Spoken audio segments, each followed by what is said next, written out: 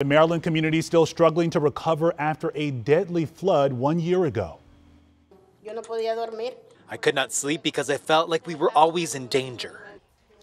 Yeah, that is Maria Santos. She was at the Rock Creek Woods Apartments when it flooded a year ago today. That flood killed a teenager. How can you forget this?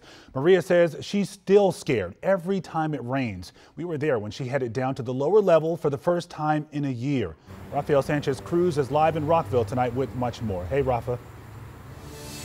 Hey, Lorenzo. I remember being here a year ago and this was completely flooded. And residents are telling me now that they believe little is being done to protect them from another deadly flood. It has been 1 year since a flash flood sent water cascading into the Rock Creek Woods apartment complex, displacing 150 people. Today, those basement units are still condemned, including the home of 19-year-old Melkin Daniel Cedillo, who drowned as he rescued his mother from the water that poured into their apartment. A very humble young man, that's how his neighbor Maria Santos describes Cedillo. The fear of another flood is still present for Maria, who says she has not been to the lower level of her building since the flood. Our cameras were there when she visited the basement for the first time in a year. I feel fear. Yes, fear. We never know when tragedy could hit. 13 years living here, and we had not seen anything like it.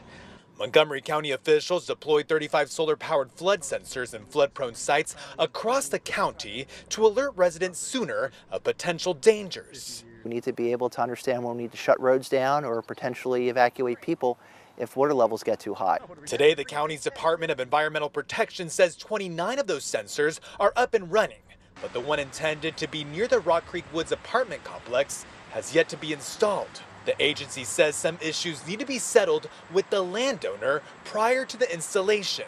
Whoever's responsible can get it done, have the sensors installed so that, when it happens the next time, because it's inevitable that, history will repeat itself, we'll be prepared. In a statement, the management company said, "We're supportive of Montgomery County's efforts to install flood sensors throughout the county to prevent another similar no-notice weather-related event from harming anyone's home or business.